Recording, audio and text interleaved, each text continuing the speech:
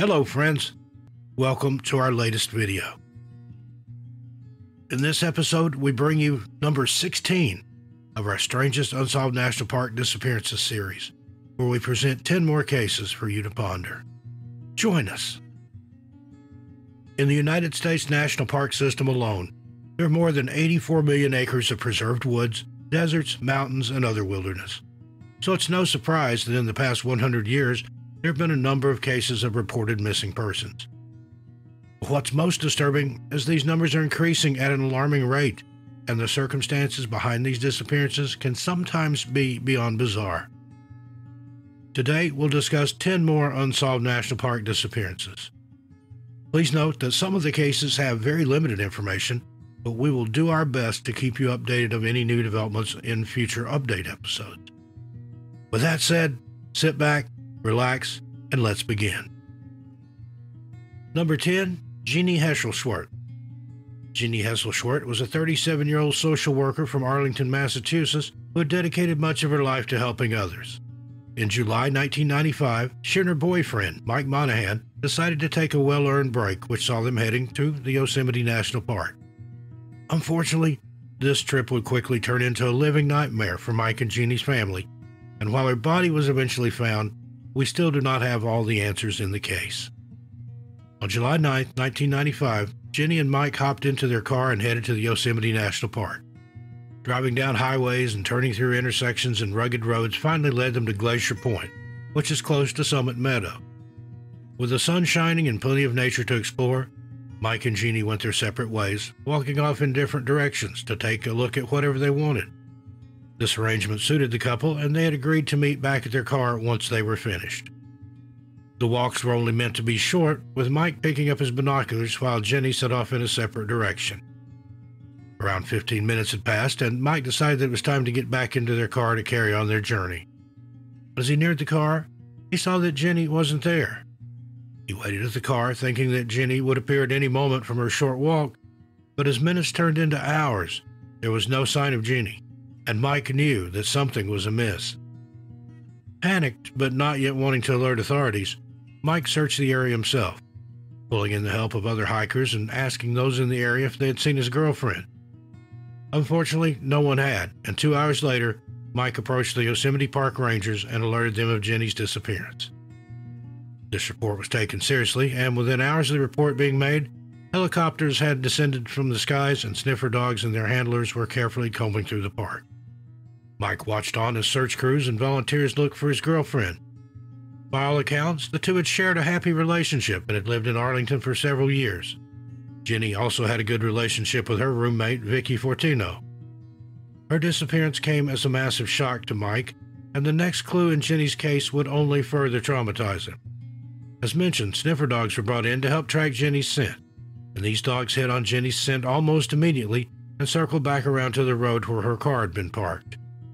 The dog handlers had a bizarre reaction to this discovery. Instead of theorizing that perhaps her scent was not strong enough or that other factors were at play, they jumped straight to the idea of foul play.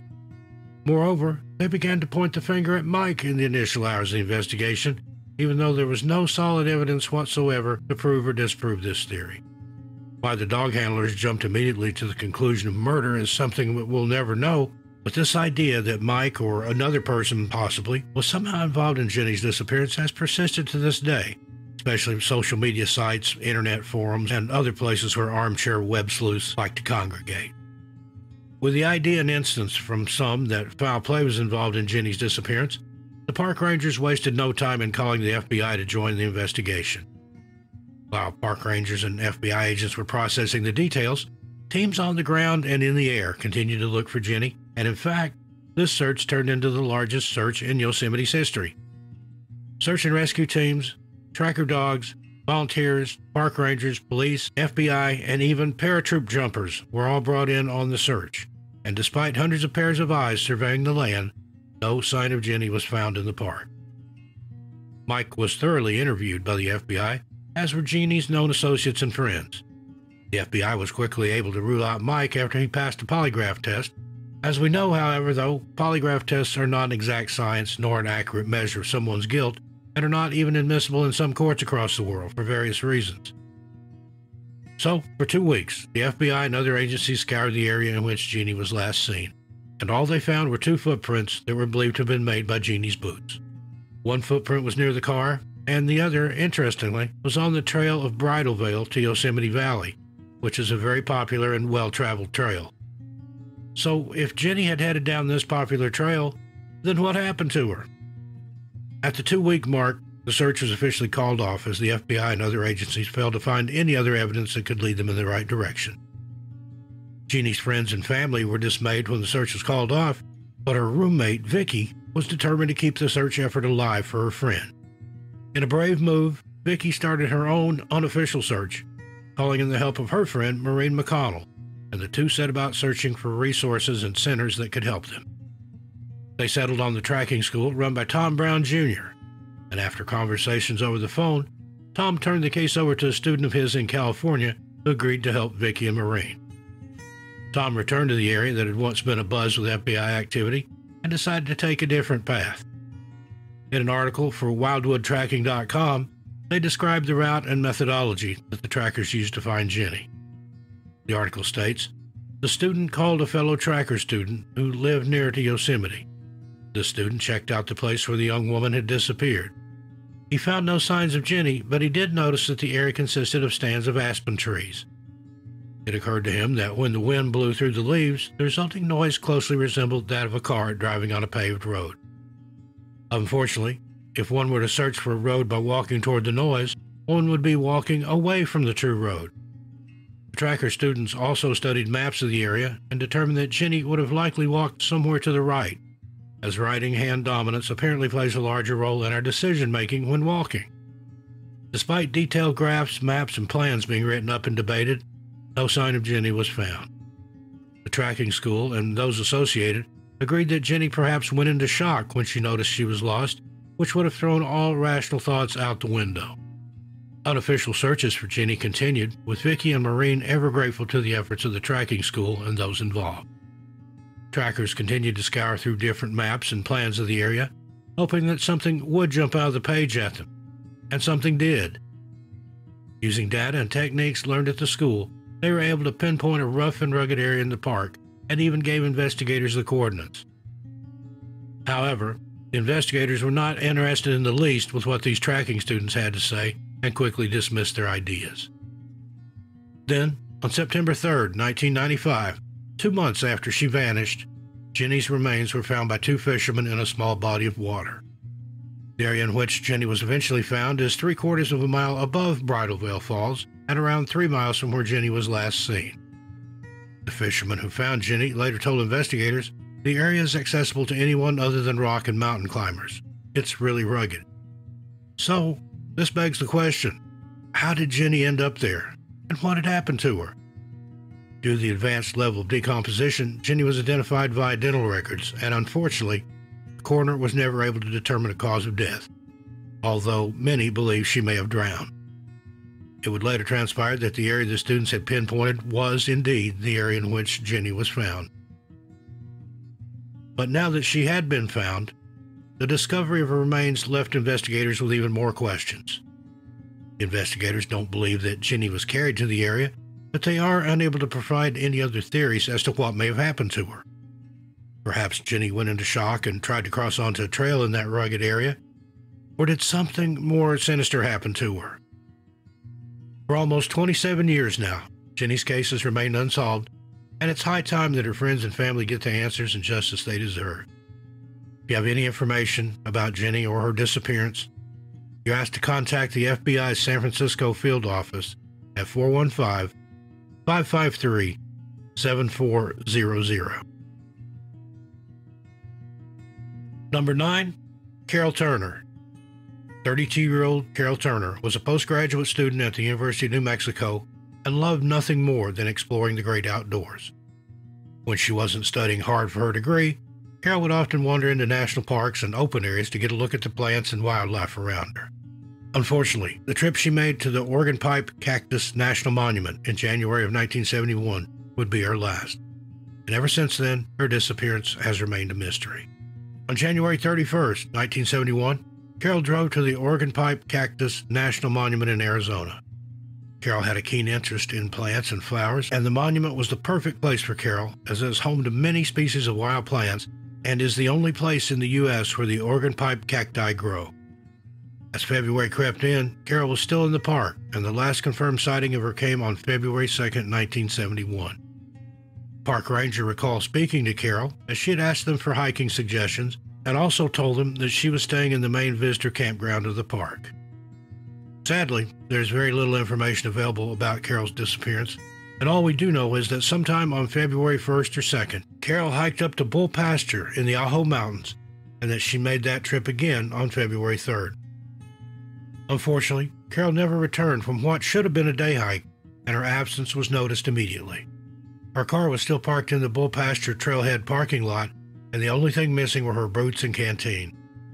Park rangers immediately recognized the car and its owner. After all, she had spoken to them just a day earlier, asking them for hiking recommendations. Tucked neatly under the windshield wiper of the car was a handwritten note from Carol, giving the park rangers very specific instructions. This note, in context with Carol's disappearance, is certainly chilling and makes you wonder whether Carol maybe had a premonition of what was going to happen to her. The note read to the effect, "If my car is still here by February 4th, call park rangers. I am a solo hiker." With her sudden disappearance and this ominous note, park rangers wasted no time in reporting Carol missing, and soon authorities had descended on the area. A wide-scale search was carried out for Carol, but no sign of her has ever been found. Over 3,600 hours were put into the investigation, but it remained fruitless. Volunteers, search and rescue personnel, sheriffs, investigators, and other experts, totaling 64 people, all joined in the search for Carol, but were unable to locate any clues. Carlton Oglesby, the sheriff's lieutenant at the time, told the Ajo Copper News on February 11, 1971, "Everybody, the monument people, our people, Border Patrol, the Cells Law and Order, has worn themselves out looking for this woman. They're all experienced, and they've gone over the whole place with a fine-tooth comb. None of them see how she could have been missed if she's in there." While Carol has not been found, investigators did discover some baffling entries on the trail registers across the park. At the trail log for Bull Pasture, Carol had cryptically written, "Hi, if you have binocs," meaning binoculars, "look for a white shirt or yellow windbreaker across the way and say hello." The other entry read, "I brought the beer. Where were you?" This now begs the question, who was Carol waiting for? Who had she brought the beers for, and why were they meeting on the Bull Pasture Trail? 2022 marks the 51st anniversary of Carol's disappearance, and we are sadly no closer now than we were in 1971 in solving this mystery. In fact, there is an underwhelming lack of information in Carol's case, and she has not been listed with NamUs or other authorities. Anyone with any information, no matter how small or insignificant it may seem, is asked to contact the Organ Pipe Cactus National Park Rangers at 520-387-6849. Number 8. David Barclay Miller. From an early age, David Barclay Miller was a force to be reckoned with. The Washington Post article states, David Miller's parents no more could have kept him out of the wilderness than a fish could be kept out of water or a bird from flight. It's clear that David loved the great outdoors, and this love affair of his with nature would ultimately cost him his life. After graduating from college with a degree in religious studies, David decided that his job needed to be an adventurous one. He wasn't the kind of person to sit behind a desk all day. He wanted to get out into the world and experience as much of it as possible. When the phone rang in early 1998, David was over the moon to hear that it was the Sedona U.S. Forest Service offering him a job as a park ranger in the Coconino National Forest. David took the job and was incredibly eager to get started. His family was incredibly proud of him, and it was clear that he had a long and happy career ahead of him. Unfortunately, the promise of a bright future would come to an end on May 19, 1998. On that day, David told his colleagues that he was going for a 2.5-day hike in the Red Rock Secret Mountain Wilderness area in the Coconino National Forest where he worked. David was considered a very experienced hiker, and there were no concerns for his safety as he knew the park well. On that same day, his fellow park rangers saw David at the Beaver Creek Ranger Station but this was the last time that David Miller was ever seen or heard from. When he failed to return from his trip and returned to work, his colleagues raised the alarm and the search began. The search intensified after David's car was discovered abandoned at the Vultee Arch Trail, but no sign of him has ever been found. As said previously, David was extremely experienced in the wilderness, and authorities believe that he most likely got injured or fell during his hike. With the anniversary of his disappearance fast approaching, his family and friends hope that 2022 will be the year that they finally receive answers. David Barclay Miller is described as a white male with sandy blonde hair, blue-gray eyes, stands at 5'11" tall and weighs 160 pounds. He was last seen wearing a t-shirt, shorts, black hiking boots, and was carrying a forest green Gregory backpack. Anyone with any information is asked to contact the Yavapai County Sheriff's Office at 928-771-3260 and reference case number 98-14554. Number 7. Michael Bryson. 27-year-old Michael Bryson was the love of his parents' lives. He was a constant source of joy and happiness for those around him, and despite having his own issues with substance abuse, Michael wanted to help everyone. Anna Brandt, one of Michael's friends, told the Spokesman newspaper he was really a good guy. He would give the shirt off his back to a stranger, and he had the most infectious smile and laugh that would light up any room he walked into. He was vulnerable, but in the best way. He opened up to people in a way that made them comfortable to be their true selves around him. In August 2020, Michael was starting to turn his life around. He had struggled with substance abuse and addiction, but was making conscious efforts to get his life back on the right track. August 3rd, some sources state the 4th, 2020 would be the last time that Michael's parents, Parrish and Tina, would ever see their son alive. According to reports, Michael stopped by their house in Harrisburg, Oregon to see them, and all appeared well. During this meeting, Michael told his parents that he was on his way to Hobo Campground in the Umpqua National Forest and that he would be gone for around a week. Tina, Parrish, and other friends would later tell investigators that Michael and a group of friends were heading to Hobo Camp for a birthday celebration/camping trip. Those at the event, however, described it later as more of a rave, and that on the night of August 4th, 2020, between 40 and 60 people were in attendance. The party kicked off on the night of the 4th, with friends gathering around and enjoying themselves. The party continued well into the morning of August 5th, and at around 4:30 a.m., witnesses recall seeing Michael get out of a party bus and walk away from the camp. This is the last confirmed sighting of Michael, and since then, he's not been seen or heard from. His father, Parrish, told NBC News, "We know he was up there Monday and Tuesday, and that the DJ at this party, that was actually a rave, invited him up on stage to do a set, but by the next morning, he was gone." As his friends awoke the next morning, no doubt with pounding heads and hazy memories from the night before, they noticed that Michael was missing. All his camping equipment had been left in his friend's car, and his phone had been turned off ever since they entered the Hobo Campground. According to his mother, Tina, who was only alerted to her son's disappearance on August 6, 2020, by the time we found out, it was almost 12 hours since he'd been missing. The moment I put my foot out of the car, I knew Michael was gone. People weren't looking for Michael. They were sitting around, drinking, eating, laughing. Nobody was out searching for him, so I felt in my gut something had happened. Michael's father, Parrish, also added, "There's been a lot of conflicting stories from the beginning. One story is that he walked away from the camp. The other story is that a group of individuals picked him up on the road. It appears that those at Hobo Campground with Michael dragged their heels in reporting him missing, and valuable time was lost on his case." When the alarm was finally raised, the Lane County Sheriff's Office, along with horseback riders, search and rescue teams, boots on the ground, and drones, all set about searching for Michael. Unfortunately, after almost 19 days, the search was called off as no trace of Michael was found. To their credit, some of Michael's friends and even strangers who had attended the party stayed behind to help his family search for him.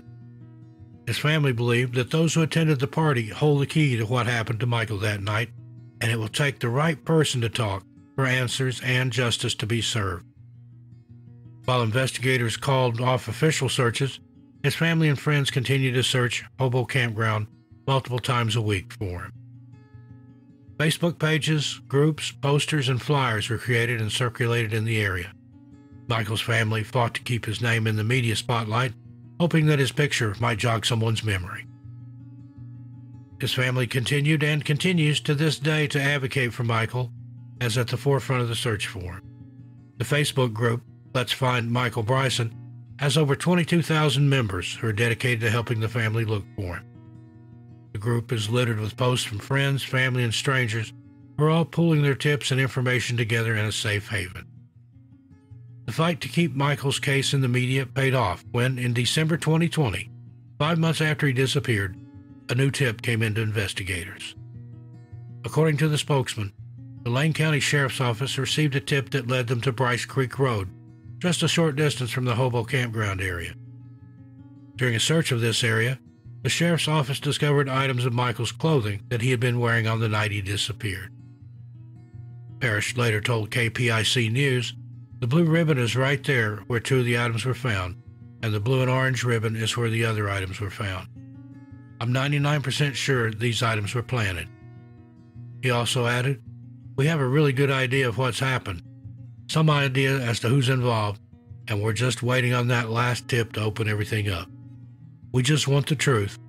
We want Michael back."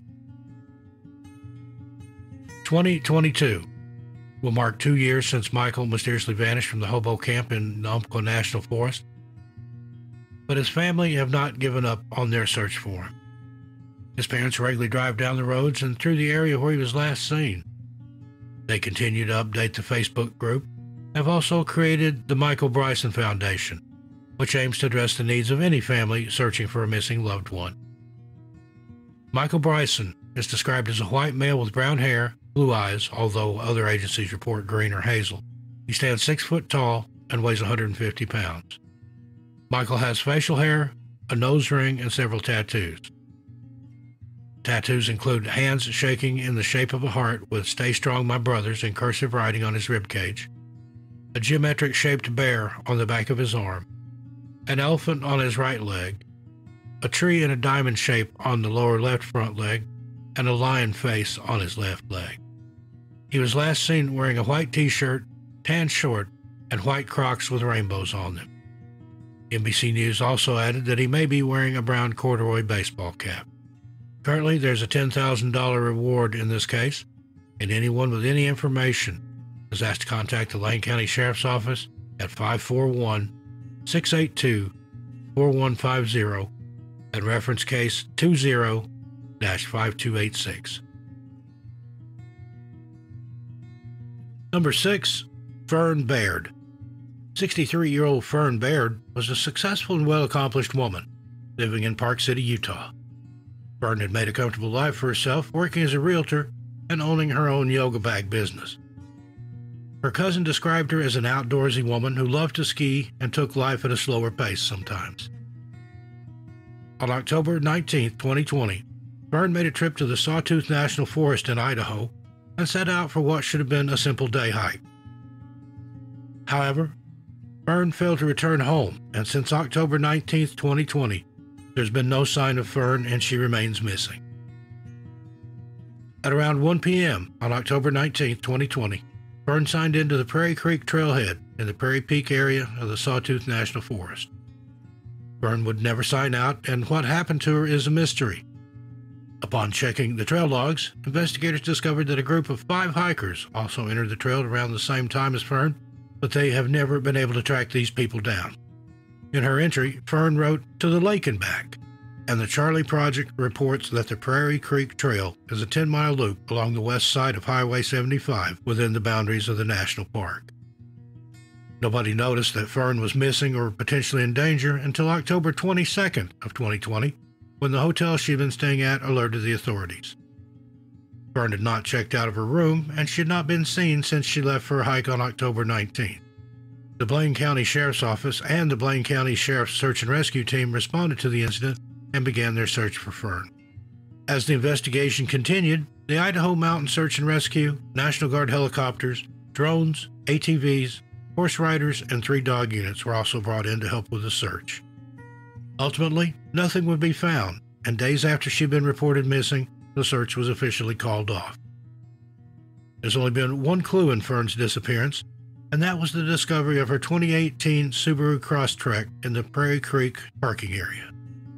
Apart from that, there's been no credit card activity, no phone activity, and no clue to suggest where she may have headed or where she ended up. Possible that Fern had either hiked to the Prairie Lakes, Minor Lakes, Norton Lakes, or Mill Lake, and all these areas have been searched extensively. In a press conference shortly after Fern's disappearance, Blaine County Sheriff Steve Harkins said, "We're interested in speaking with an unknown Boise couple, and also a party of 5 hikers from Tulsa, Oklahoma, that both hiked either the West Fork drainage of Prairie Creek or to Prairie Lake on October 19th. These individuals may have information, or maybe they saw Baird hiking that day." 2 years later, and the Blaine County Sheriff's Office are still searching for the individuals mentioned in their initial press release. The prevailing theory is that Fern got injured and perished while out in the wilderness. Chief Deputy William Fruehling of the Blaine County Sheriff's Office told the Inquisitor, "The most likely theory is that she became lost, perhaps left the trail and had to spend the night. She may have taken shelter and passed away from exposure. There's nothing that points to foul play, but there's nothing that points to anything concrete either." Fern Baird remains missing and her case remains unsolved. Her friends and family have never given up looking for her and have posted a $25,000 reward for information that leads to her whereabouts. Fern is described as a white female with brown, graying hair, brown eyes. She stands 5 foot 5 inches tall and weighs 115 pounds. Fern was last seen wearing a light gray jacket, dark pants, gray gloves, a dark mask, and a dark fanny pack. Anyone with any information is asked to please contact Lieutenant Micah Bade of the Blaine County Sheriff's Office at 208-788-5555 and reference case BCS 2010-006. Number 5, Lucas Renault. On June 18, 2018, 20-year-old Lucas Renault called his mother, Magali, wishing her a happy birthday. Magali now cherishes this call, as this is the last time she ever spoke to her son. According to Le Parisien, Lucas, a student at the Chateauneuf Polo Park, along with 10 other people, planned to hike to the Harrison Waterfalls close to the border of France and Switzerland. This is an extremely popular destination, and from reports, it appears that hundreds of people make the trip to the waterfalls each year. As the group began to walk down the steps to the waterfall, a friend snapped a quick photo of Lucas, holding the dog of one of the hikers in his arms. This would be the last photo ever taken of Lucas, and just hours later, their trip would descend into panic and chaos. Lucas never returned from his walk to the waterfall. His absence was noted immediately by his friends. It appears that the group had become separated during the walk, but the full details of this have never been disclosed. Aside from the call to his mother, Lucas made one other call on the day of his disappearance. According to the newspaper, a little later, he would have lost his walking comrades in circumstances that remain to be clarified. Around 10:20 p.m., Lucas dials 112, the European emergency number, explaining to the call handler that he is tired of wandering in the woods and his legs are starting to hurt. This article further states that the call lasted for around 8 minutes before it was abruptly cut off. With this worrying call and his friends noticing his absence, a search was quickly underway for Lucas. Helicopters fitted with thermal imaging cameras ascended to the skies, and search and rescue teams, along with volunteers, set out into the wilderness to find Lucas. As the days went on, as many as 90 people joined in the search for Lucas, but they found no trace of him. His friends and family appealed to the media for anyone with information to come forward and could do nothing but watch as the search continued. Just 1.5 days after Lucas disappeared, the search was called off, much to the disappointment of his family. The police began interviewing everyone present, but nobody was able to provide them with any solid clues. Lucas' father spoke to France Bleu, telling them that police combed the area on Wednesday and Thursday morning, but afterwards, we did not see them anymore. We, with our friends, our family, volunteers of the sector, we then searched for a week, every day. In vain. We were just shown a map of what had been done, as if to say, now, manage. It was a walker who alerted to a suspicious smell on June 26. The police first believed in a runaway, and then I think if Lucas had been a minor, the search would have been longer, better organized. The Dog Association had offered to help us. The police refused. I don't understand. We should have pooled all our forces to find him. We might have been able to save him.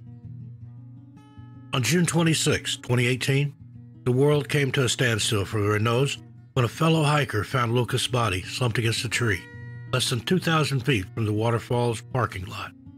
The coroner was called to the scene, and he determined that Lucas' body was severely decomposed and that an autopsy would likely not yield any results. Positive identification was made through clothing and DNA, and the Renault family began their grieving process. Due to the level of decomposition, the coroner was not able to determine a time or cause of death, but ruled out any serious injury. A toxicology test was also run with the results detecting the presence of drug molecules corresponding to a treatment prescribed to Lucas, but within the limits of therapeutic dosage. This, therefore, made it impossible to evaluate the thesis of intoxication. His family, understandably, were incredibly displeased with the investigation into their son's disappearance and eventual passing. His mother gave an interview to France Bleu, telling them, "The police made me listen to the call so that I could identify my son's voice. I was upset. I did not have the force to listen to everything." In the recording, Lucas' call handler does not give him advice, does not ask him the right questions. Instead of telling him not to move, he asks him to try to find a way out. And then it cuts off. Unfortunately, it seems that there is no resolution for Lucas' family. Due to the level of decomposition, his family were not allowed to view him before the burial as his body was, quote, too damaged. Lucas was laid to rest, and now his family are fighting for answers and justice. His family sent letters to the authorities in France, but it appears that those letters were ignored, leading them to file a complaint via a lawyer. His mother has also accused a public prosecutor of withholding the autopsy report from them and other information. Anyone with any information is urged to contact the French police at 0800 004712 or 0384 358600. Number 4, Jeff Haig. 16-year-old Jeff Haig of Morristown, Tennessee, along with 2 other boys, Lee Smith and Stephen Wolf, went on a hike into the Great Smoky Mountains National Park, led by their scout leader Eugene Smith and assistant scout leader Marvin Horner. There was also an additional chaperone, Reverend Pister Lyons, in February 1970. Unfortunately, there's not a lot of information about Jeff other than that he lived with his mother, father, and 3 siblings in Morristown, and that he attended New Concord School. Jeff, along with other boys his age, were involved in Troop 95 of the Explorer Scouts, whose mission was to get young people into the great outdoors and teach them valuable survival skills as well as life lessons along the way. On February 7, 1970, the troop entered the park and made their way through, looking for a suitable place to set up camp for the night. By the next morning, the troop and its leaders were ready to return home. With equipment and the boys in tow, the leaders began retracing their steps and making their way back to the parking lot. While they started with 3 boys, they ended up leaving the park with just 2. According to reports, while they were making the return hike, Jeff stopped at the junction of the Appalachian Trail and Boulevard Trail for a rest. He also planned on waiting for Lee Smith, one of his fellow troop members, who had been following the group at his own pace. Eugene, the troop leader, okayed this decision, and the group agreed to meet back at the parking lot in half an hour or so. 30 agonizing minutes passed before Lee Smith emerged from the park and into the parking lot, but there was no sign of Jeff. Lee said he hadn't seen Jeff on the trail, and it was then that the leaders knew that Jeff was likely in danger. A large search party was organized, and hundreds of volunteers quickly poured in to find the missing teen. The searchers were joined by sniffer dogs, and the groups carefully combed through the park and the trail junctions for 10 days. Unfortunately, their efforts were hindered when snow began to fall and temperatures plummeted. When the conditions cleared, a horrifying discovery was made. Jeff's body was found, frozen, with his socks removed, 1 boot missing, and his pants pulled down. To add to the mystery, his hiking bag and equipment were found 1,000 feet away in a river, the contents strewn and scattered about as if someone had been looking for something. The coroner ruled that Jeff had succumbed to exposure, but that didn't explain why articles of clothing were missing or that his pants had been pulled down. Is it possible Jeff became hypothermic and was struck by a paradoxical undressing? This phenomenon can make those who are dangerously cold experience a sudden flash of warmth that makes them take their clothes off to cool down. Since his discovery and funeral, Jeff's case has remained a case of exposure. But how did he end up alone and in a position to perish? What caused him to disappear in such a narrow time frame? And why did nobody see or hear anything? Is Jeff's case a simple one of getting lost and succumbing to the elements? Or is there something darker going on in the Great Smoky Mountains National Park? If you recall, this was only about a year after Dennis Martin disappeared in the Great Smoky Mountains Park, never to be found again. Number 3, Cullen Finnerty. 30-year-old Cullen Finnerty had a whole host of accolades under his belt. He had played for several NFL teams and was drafted by the Baltimore Ravens in 2007 after an incredibly successful college career.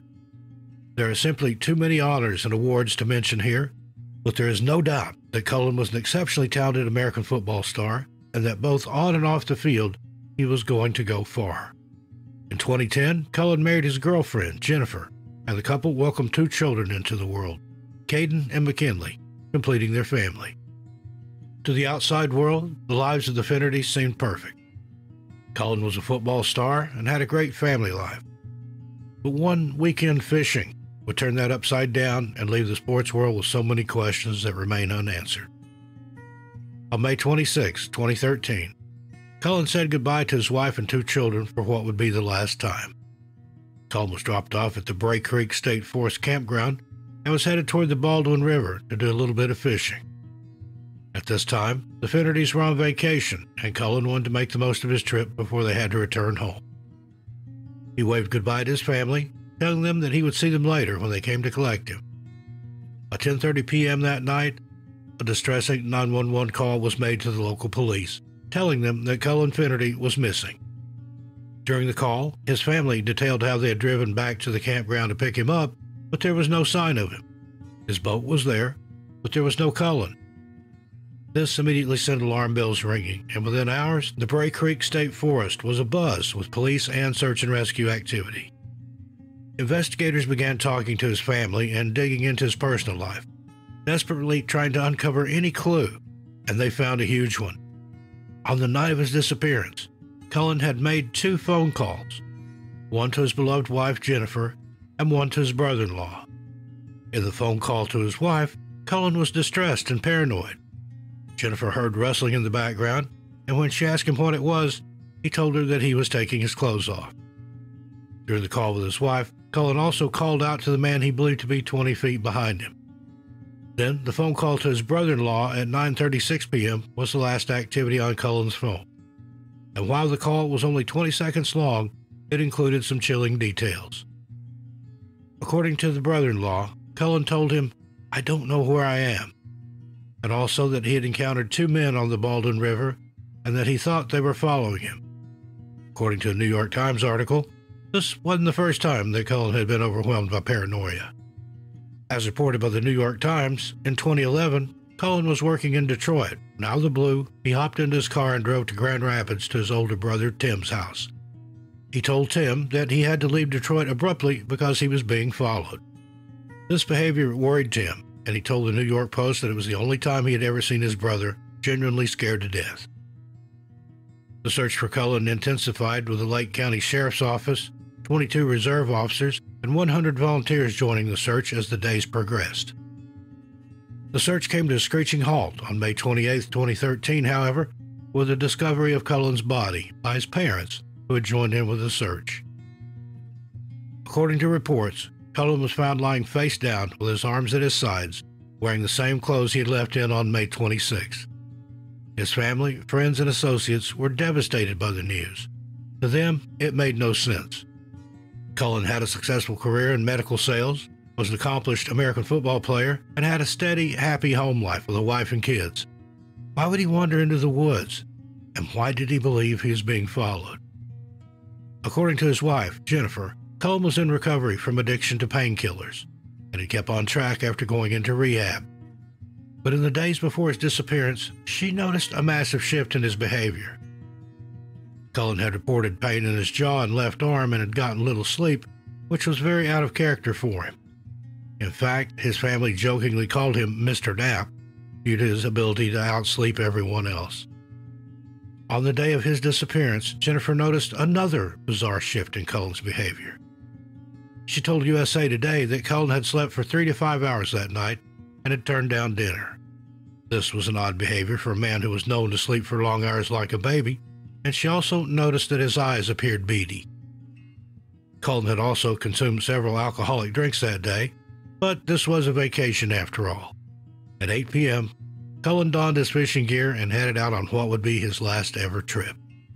All this was taken into consideration by the coroner, and when Cullen's autopsy was performed, it revealed some troubling answers. According to the autopsy report, Cullen had been suffering from CTE, or chronic traumatic encephalopathy, which is common in those who frequently receive blows to the head, such as football players. This disorder degenerates the brain and causes memory loss, dementia, depression, changes in mood, and difficulty making decisions, along with a myriad of other things. Medical records indicated that he had only suffered one concussion during his freshman year, and that the school dealt with the matter promptly and the incident was recorded. His family later stated that Cullen had probably suffered 4 or 5 more real serious concussions and dozens more smaller ones along the way. His brother had also jokingly called him a meathead during a speech at his wedding and said, "He's lucky he found you because he's no longer getting into bar fights." Cullen also suffered from 2 herniated discs, which led to him being prescribed the prescription painkillers. The coroner also noted in the report that Cullen had a slightly enlarged heart and slightly cloudy lungs, and no trauma or marks to the body. Further going on to state that Cullen Finnerty's anxiety and paranoia in the woods the night of May 26th may have been exacerbated by an elevated level of painkillers and the CTE. Stephen Cole, the Kent County Chief Medical Examiner, would also later tell the press Finnerty became incapacitated before inhaling his own vomit and choking. While it appeared that the Finnertys finally had a conclusion, the Boston University Center for the Study of Traumatic Encephalopathy also made their own conclusions. Cullen's brain was sent to them for further testing, where they determined that the severity of CTE was moderate, and it's highly unlikely that disease alone led to his death. So then what happened to Cullen Finnerty that night? The medical examiner's office noted that the CTE and painkiller toxicity was present in Cullen, but no one has been able to provide the family with any concrete answers. The Boston University Center that studied Cullen's brain made a statement saying CTE possibly affected his judgment, insight, and behavior, but there are other factors, including the use of medications prescribed by his doctor, that most likely contributed to the circumstances surrounding his death. Unfortunately, because of the complexity of his medications and medical status, it is impossible to determine the specific combination of factors that led to his tragic death. So something happened to Cullen Finnerty in the wilderness that brisk May night. But what? Did he have a paranoid episode, or was someone really out to get him? For now, it seems that the case is closed. That is until more evidence comes to light. Number 2, Garrett Bardsley. 12-year-old Garrett Bardsley loved baseball and being in the great outdoors with his father. On August 20th, 2004, Garrett and his father were on a Boy Scout camping trip in the Uinta Mountains in the Uinta-Wasatch Cache National Forest. There were around 7 adults and 18 children on the trip, and it promised to be an exciting outing for all. Children excitedly rushed into the forest where the Uinta Mountains are located and were eager to get going on their hike. After setting up camp and settling in, Garrett, his father, and the rest of the group made their way to Lake Cumberland 1 to do a spot of fishing. Armed with fishing rods, nets, and bait, the group happily walked down the 150 or so yard path that led from their campsite to the lake. During the fishing trip, Garrett got his shoes, socks, and pants wet and complained to his father that they made him uncomfortable. So, Garrett asked his dad if he could walk back to the camp to change his clothes. Garrett's father agreed, but this would be the last time that Garrett Bardsley was ever seen. His father shouted out directions to Garrett, reminding him which forks and directions to take to get to the campsite. According to one report, while Garrett was making his way back to the camp, his father heard someone shouting "Dad," but didn't investigate these shouts. 15 minutes had now passed since Garrett had made the 150-yard trek to the campsite, and he still had not returned. Worried, Garrett's father began searching the path and the campsite, thinking that his son had possibly taken a wrong turn. But there was no sign of him. This is when panic set in, and the gravity of the situation took hold of his father. After speaking to the scouts at the site, Garrett's father discovered that no one had seen him. He quickly put out an alert for his son, and the Summit County Sheriff's Office was called to the scene. The campsite that had once been filled with the laughter of scouts was now eerily quiet, as volunteers and investigators began combing through the area, looking for any sign of the boy. In all, 200 volunteers and search and rescue teams from Cache County, Salt Lake County, Wasatch County, and Duchesne County joined the search for the missing 12-year-old boy. As word spread about his disappearance, horse units were even called in. Despite this huge collaborative effort, no sign of Garrett was discovered. In the days following Garrett's disappearance, only one clue was found: a soggy Nike sock about a half-mile from the campground and the lake. Garrett's mother confirmed to investigators that the sock belonged to her son. However, the Charlie Project interestingly notes, but one of the searchers claimed it was his own. With little evidence to work with, the Summit County Sheriff's Office concluded that it was unlikely that Garrett had been kidnapped, and the search was called off 9 days after he was last seen.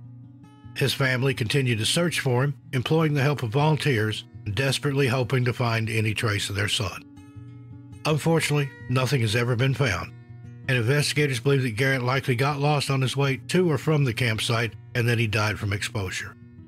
While investigators believe that he perished due to this exposure, this theory would be turned upside down in 2009.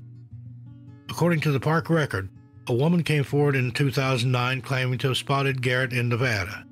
In fact, she called this tip into the TV show America's Most Wanted, who then passed it on to the police.